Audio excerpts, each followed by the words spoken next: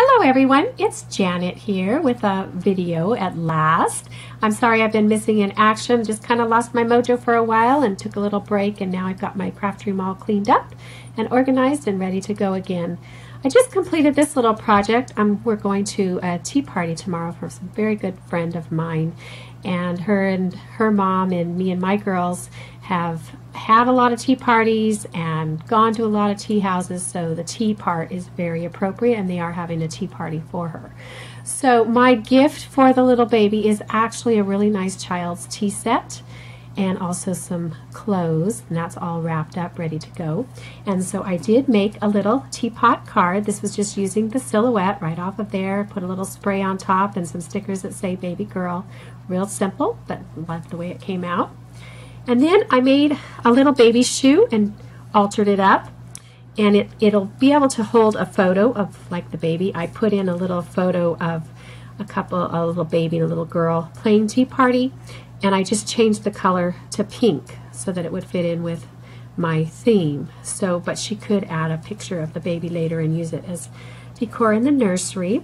So I used a little shoe that I got a set from TJ Maxx, and it had this little Disney design on the front, but I didn't want that, so I covered it with 2 layers of eyelet underneath this pink, really pretty pink lace, and then some of this little rosette trim that came from the new packs from Michaels, and then another pink trim and pink lace under that trim there, and a little bow and a little Wild Orchid Craft rose in the back there. And I put the shoe, so that I won't be gluing it right onto the package, I put it onto a hair clip. And I just cut just one of these right here, and I just went around the whole hair clip with some velvet pink ribbon so that it will attach to the gift like this, but then it won't be glued down, so it'll be usable. And then over the bow I put another chiffon bow and another, it's a little heart buckle underneath the little rose. And then I just used some little beads that I had.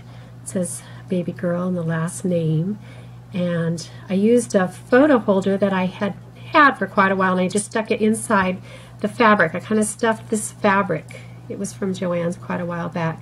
I stuffed that inside the shoe and then up around the photo holder to kind of fill it in and give it a little texture. So that is coming out there, and so then the photo holder comes up, has a little chiffon bow and another little rose, and then this picture with lace around it that I got. So that is my shoe, and I have it, so I've got the package all wrapped.